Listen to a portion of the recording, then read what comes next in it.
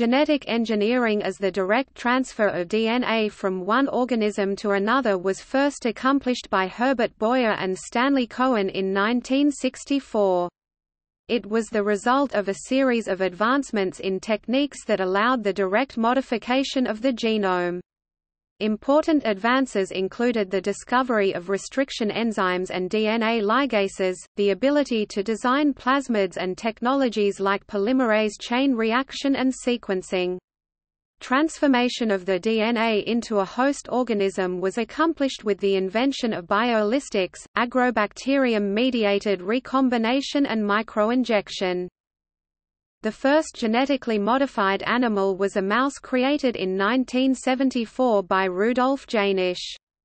In 1976 the technology was commercialized, with the advent of genetically modified bacteria that produced somatostatin, followed by insulin in 1978. In 1983 an antibiotic-resistant gene was inserted into tobacco, leading to the first genetically engineered plant. Advances followed that allowed scientists to manipulate and add genes to a variety of different organisms and induce a range of different effects. Plants were first commercialized with virus-resistant tobacco released in China in 1992. The first genetically modified food was the flavor Savr tomato, marketed in 1994. By 2010, 29 countries had planted commercialized biotech crops. In 2000 a paper published in Science introduced golden rice, the first food developed with increased nutrient value.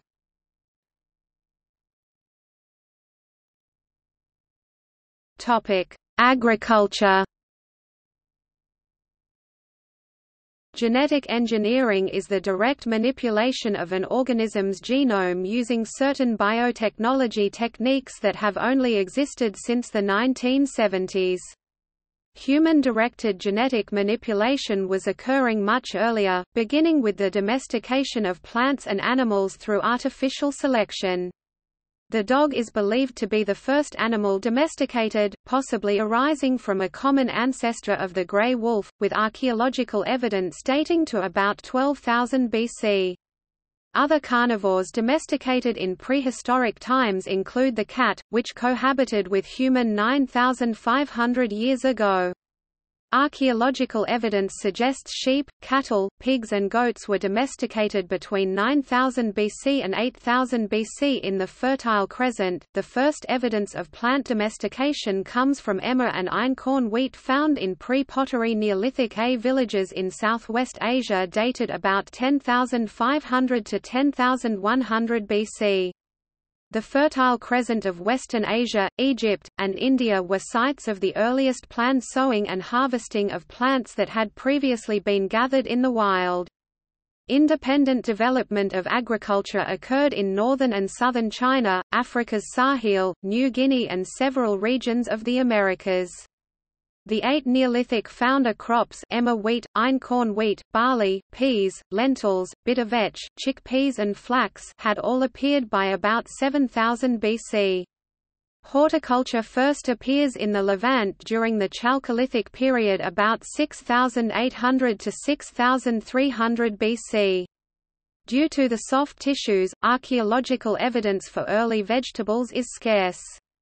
The earliest vegetable remains have been found in Egyptian caves that date back to the 2nd millennium BC. Selective breeding of domesticated plants was once the main way early farmers shaped organisms to suit their needs.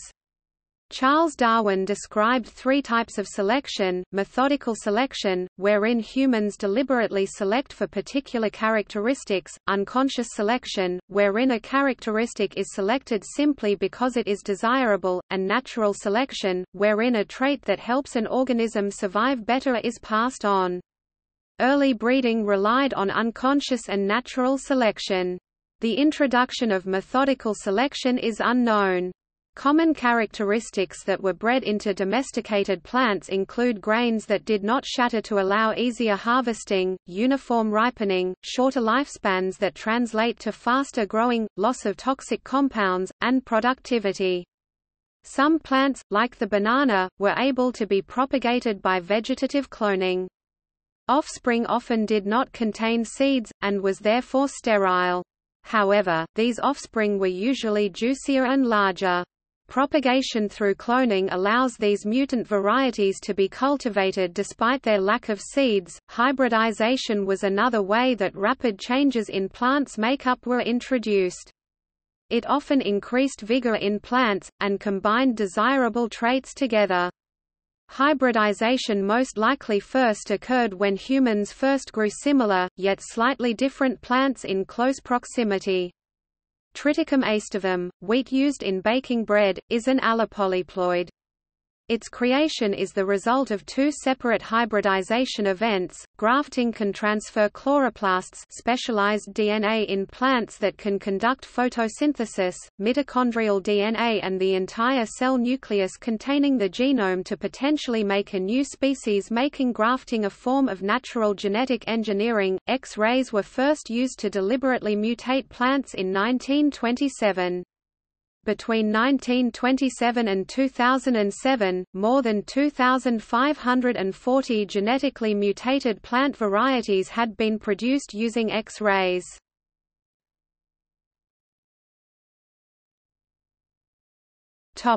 Genetics. Various genetic discoveries have been essential in the development of genetic engineering. Genetic inheritance was first discovered by Gregor Mendel in 1865 following experiments crossing peas.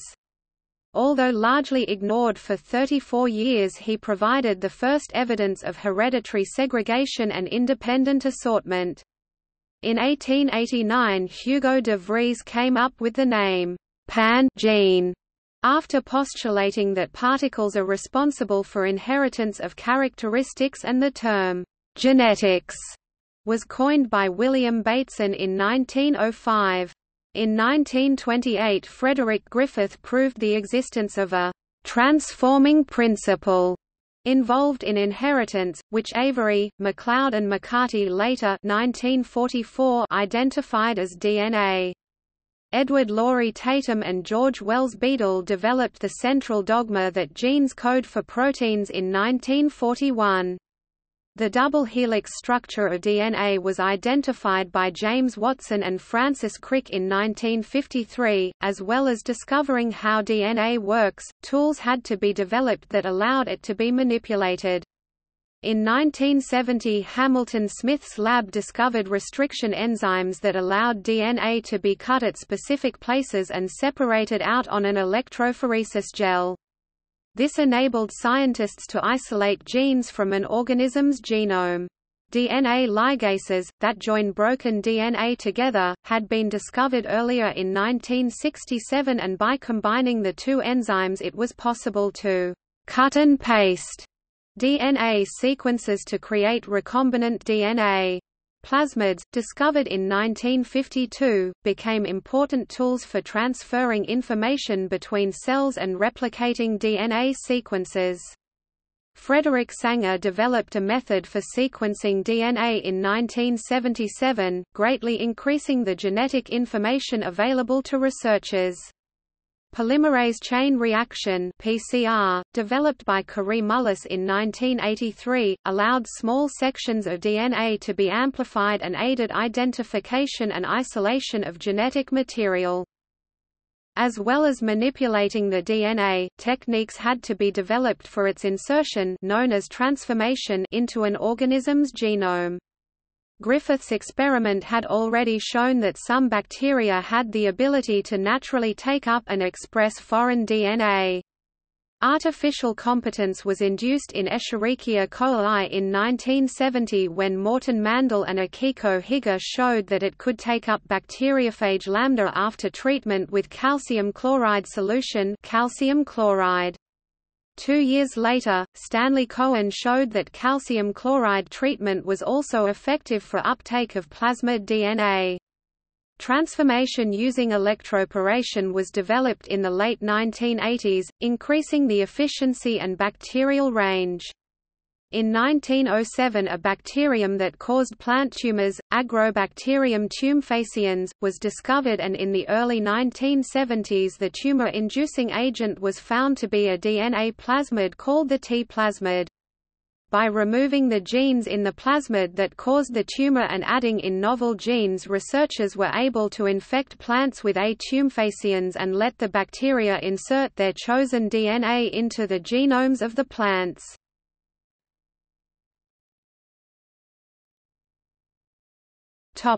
Early genetically modified organisms. In 1972 Paul Berg used restriction enzymes and DNA ligases to create the first recombinant DNA molecules. He combined DNA from the monkey virus SV40 with that of the lambda virus. Herbert Boyer and Stanley Norman Cohen took Berg's work a step further and introduced recombinant DNA into a bacterial cell. Cohen was researching plasmids, while Boyer's work involved restriction enzymes. They recognized the complementary nature of their work and teamed up in 1972. Together they found a restriction enzyme that cut the PSC101 plasmid at a single point and were able to insert and ligate a gene that conferred resistance to the kanamycin antibiotic into the gap. Cohen had previously devised a method where bacteria could be induced to take up a plasmid, and using this they were able to create a bacteria that survived in the presence of the kanamycin. This represented the first genetically modified organism. They repeated experiments showing that other genes could be expressed in bacteria, including one from the toad Xenopus laevis, the first cross-kingdom transformation. In 1974 Rudolf Janisch created a transgenic mouse by introducing foreign DNA into its embryo, making it the world's first transgenic animal. Janisch was studying mammalian cells infected with simian virus 40 SV40 when he happened to read a paper from Beatrice Mintz describing the generation of chimera mice. He took his SV40 samples to Mintz's lab and injected them into early mouse embryos expecting tumors to develop. The mice appeared normal, but after using radioactive probes he discovered that the virus had integrated itself into the mice genome. However, the mice did not pass the transgene to their offspring. In 1981 the laboratories of Frank Ruddle, Frank Constantini and Elizabeth Lacey injected purified DNA into a single-cell mouse embryo and showed transmission of the genetic material to subsequent generations. The first genetically engineered plant was tobacco, reported in 1983. It was developed by Michael W. Bevan, Richard B. Flavel and Mary Del Chilton by creating a chimeric gene that joined an antibiotic-resistant gene to the T1 plasmid from Agrobacterium. The tobacco was infected with Agrobacterium transformed with this plasmid, resulting in the chimeric gene being inserted into the plant. Through tissue culture techniques a single tobacco cell was selected that contained the gene and a new plant grown from it.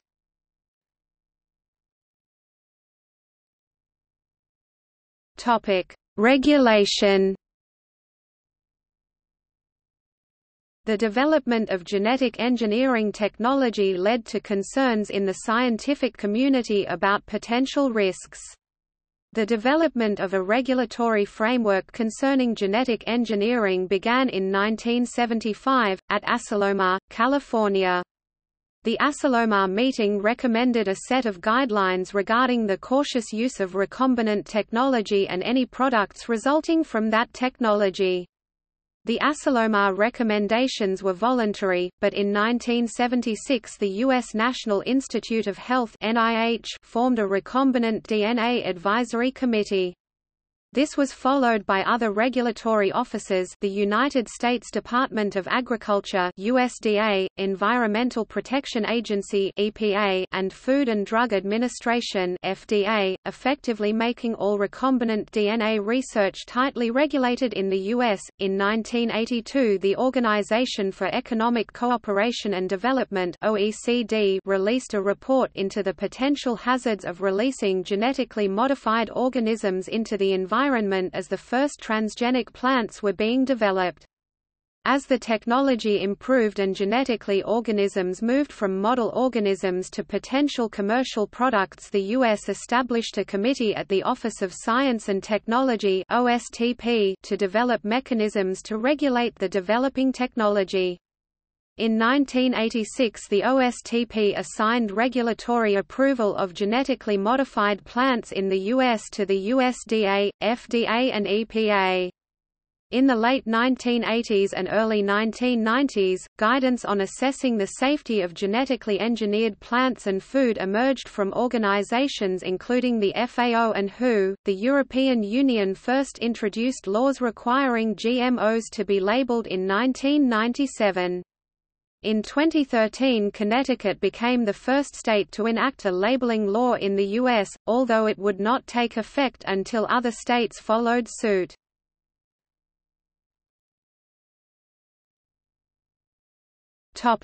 Research and medicine. The ability to insert, alter or remove genes in model organisms allowed scientists to study the genetic elements of human diseases. Genetically modified mice were created in 1984 that carried cloned oncogenes that predisposed them to developing cancer. The technology has also been used to generate mice with genes knocked out. The first recorded knockout mouse was created by Mario R. Capecchi, Martin Evans and Oliver Smithies in 1989. In 1992, oncomice with tumor suppressor genes knocked out were generated. Creating knockout rats is much harder and only became possible in 2003, after the discovery of microRNA in 1993. RNA interference (RNAi) has been used to silence an organism's genes. By modifying an organism to express microRNA targeted to its endogenous genes, researchers have been able to knock out or partially reduce gene function in a range of species. The ability to partially reduce gene function has allowed the study of genes that are lethal when completely knocked out. Other advantages of using RNAi include the availability of inducible and tissue-specific knockout. In 2007, microRNA targeted to insect and nematode genes was expressed in plants, leading to suppression when they fed on the transgenic plant, potentially creating a new way to control pests. Targeting endogenous microRNA expression has allowed further fine-tuning of gene expression, supplementing the more traditional gene knockout approach. Genetic engineering has been used to produce proteins derived from humans and other sources in organisms that normally cannot synthesize these proteins. Human insulin synthesizing bacteria were developed in 1979 and were first used as a treatment in 1982. In 1988, the first human antibodies were produced in plants. In 2000, vitamin A-enriched golden rice was the first food with increased nutrient value.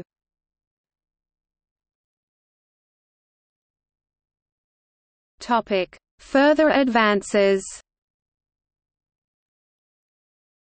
As not all plant cells were susceptible to infection by A. tumefaciens, other methods were developed, including electroporation, microinjection and particle bombardment with a gene gun invented in 1987.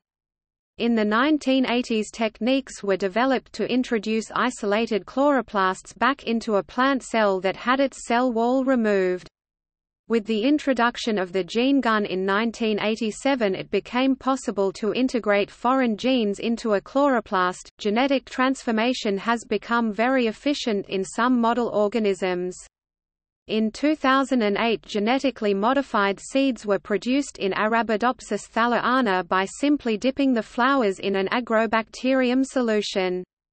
The range of plants that can be transformed has increased as tissue culture techniques have been developed for different species. The first transgenic livestock were produced in 1985, by micro-injecting foreign DNA into rabbit, sheep and pig eggs. The first animal to synthesize transgenic proteins in their milk were mice, engineered to produce human tissue plasminogen activator. This technology was applied to sheep, pigs, cows, and other livestock. In 2010, scientists at the J. Craig Venter Institute announced that they had created the first synthetic bacterial genome. The researchers added the new genome to bacterial cells and selected for cells that contained the new genome. To do this, the cells undergoes a process called resolution, where during bacterial cell division one new cell receives the original DNA genome of the bacteria, whilst the other receives the new synthetic genome. When this cell replicates, it uses the synthetic genome as its template. The resulting bacterium the researchers developed, named Synthia, was the world's first synthetic life form. In 2014, a bacteria was developed that replicated a plasmid containing an unnatural base pair. This required altering the bacterium so it could import the unnatural nucleotides and then efficiently replicate them. The plasmid retained the unnatural base pairs when it doubled an estimated 99.4% of the time.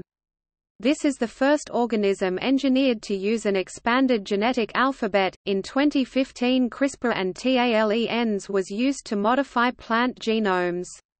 Chinese labs used it to create a fungus-resistant wheat and boost rice yields, while a UK group used it to tweak a barley gene that could help produce drought-resistant varieties.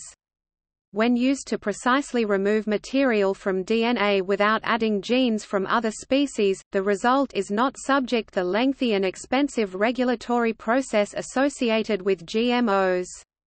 While CRISPR may use foreign DNA to aid the editing process, the second generation of edited plants contain none of that DNA.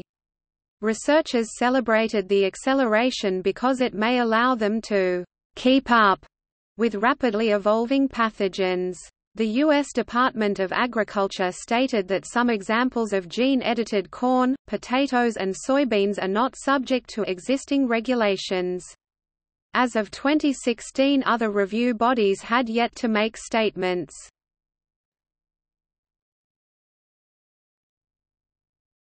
Commercialization. In 1976, Genentech, the first genetic engineering company, was founded by Herbert Boyer and Robert Swanson, and a year later the company produced a human protein, somatostatin, in E. coli.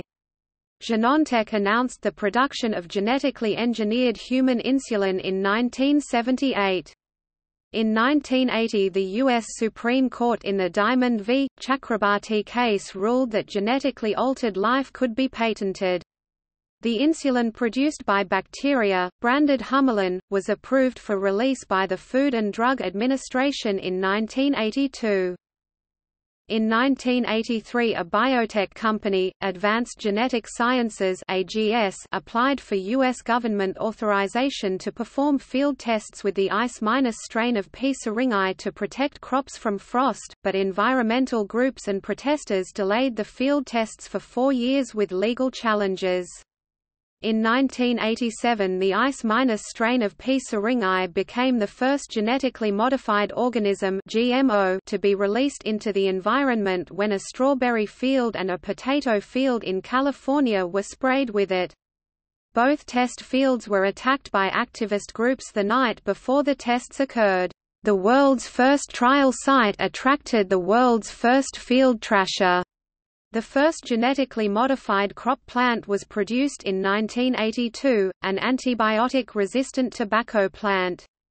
The first field trials of genetically engineered plants occurred in France and the US in 1986. Tobacco plants were engineered to be resistant to herbicides.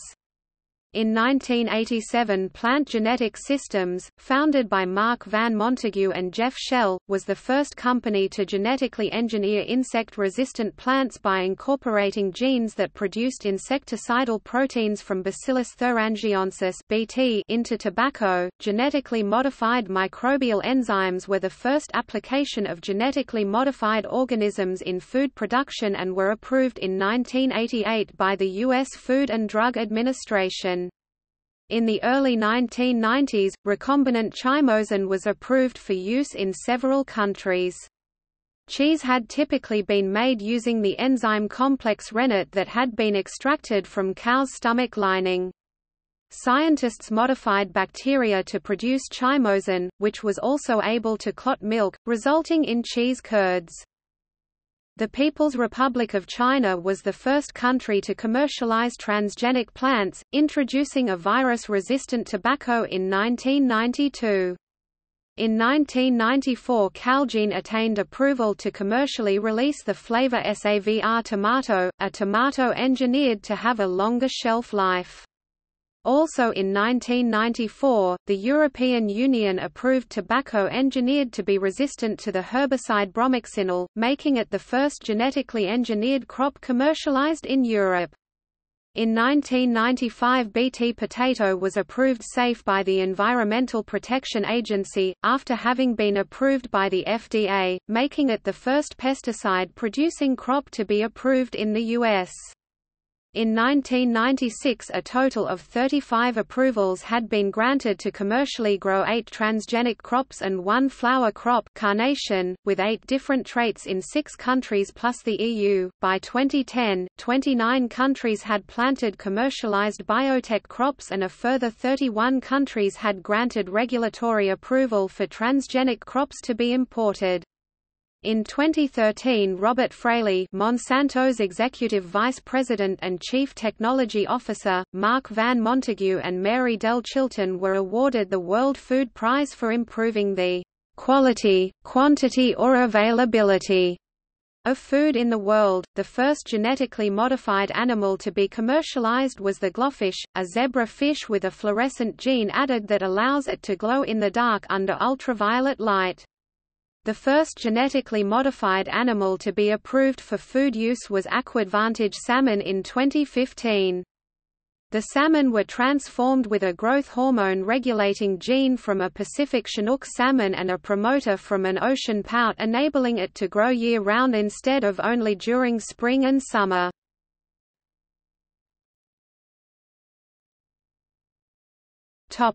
Opposition. Opposition and support for the use of genetic engineering has existed since the technology was developed. After Arpad Pusztai went public with research he was conducting in 1998, the public opposition to genetically modified food increased.